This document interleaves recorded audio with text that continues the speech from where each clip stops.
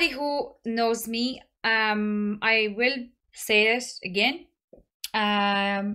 knows that I used to be big veracity maxi. I was very, very involved with the community. I love the people. I love the project. What has changed is I'm not a maxi. I'm not a veracity maxi. I still love the people and I still love the project. I have my doubts and I have my thoughts in terms of the tokenomics, but I still have my bag.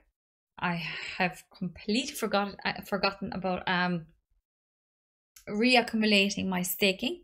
So it was lovely to go back there the other day and just put that lump sum back again and see how it has risen, how it's given me a bigger bag now, and that bigger bag now is accumulating the 18%. So it's a great feeling, guys. This is a monthly chart. It looks scary on the monthly because there isn't really a ladder support all the way down to 15 mark here. That big, I've said it on the last time I was analyzing veracity.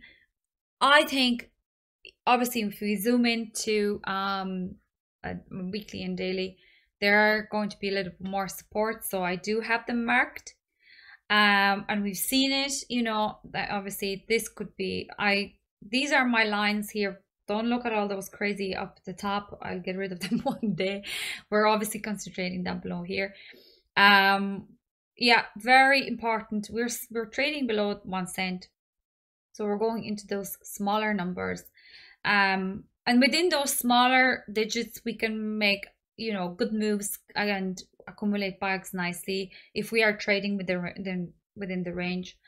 Those that are not feeling comfortable with doing that, I would say, again, back to the DCA. Buying in, you know, buying in around here. Let's zoom in because I don't really see much merit to this level here. So yeah, I mean, now I'd probably either wait for lower levels or wait for this to go up here above the 5. No need to rush with this. I think personally, I think there's going to be a while before veracity picks up. I feel there's going to be a bit before this turns and makes a significant move. I think it has a lot to give, but in my personal opinion is that I would be looking at lower levels to get in at this into this. On a monthly, like, it really depends on how the market behaves, where we're headed with the bear market, because it could be months. And on a monthly, you saw those big candles on the left, and it goes all the way down to all the way here. If their market is bad, I'm not ruling out seeing all those levels back again. But when it turns, it could be a few years, but it's fine. To me personally, I know I'm looking at probably years before I see my return come back to me for veracity. But I'm not going to take away from the fact that they are an excellent project that has so much to give, and their technology is going to be widely used across different markets: gaming, advertising, music, hopefully even Twitter with their bots.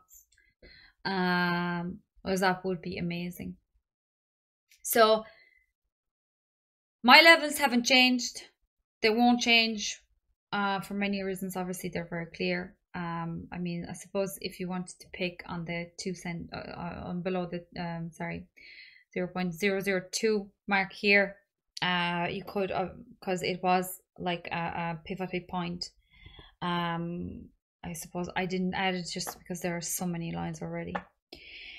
But long term, certainly, guys, you know, I am still a supporter, and I still think veracity will do great.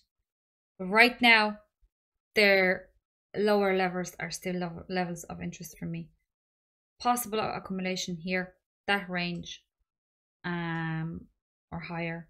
But again, if you are in and you see your bag give you returns, grab those profits and wait for lower, because you can double, triple your bag in no time. I think I'm going to wrap it up, because I do talk often about veracity. My videos, I don't want to repeat myself too much as well, because my thoughts are very clear on this. And if you do have any questions though, guys, obviously feel free, shoot me a message, write a comment, whatever. That's it, I think, for today, and thanks for tuning in, for your requests, and for watching and listening. Thank you.